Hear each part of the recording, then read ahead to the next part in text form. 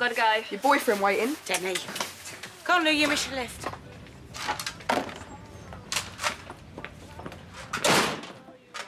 You OK with those two now, then? Oh, they're kids, aren't they?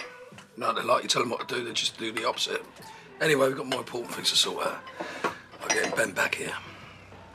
What, to stay? Oh, come on, Phil, there's no room. I mean, if he wasn't with Lexi and Lola, maybe, but... Listen, they're family, aren't they? They belong here. I thought you'd want to be back here. I mean, this is your home, isn't it? Of course I do, but how am I going to tell Mum that? I don't want to upset her. Oh, she'll get over it, won't she? It makes more sense you being closer, especially if we're going to be working together. Maybe that's why it makes more sense not to be. I don't want Lexi around all that. Look, if it was just about being with my family, my real family, then I would be here, but for now... Everything OK? Yeah, me and Ben have decided he's better off staying over the road. Like you said, there's more room over there, isn't there? It's not that we don't want you here, Ben. It's not a problem.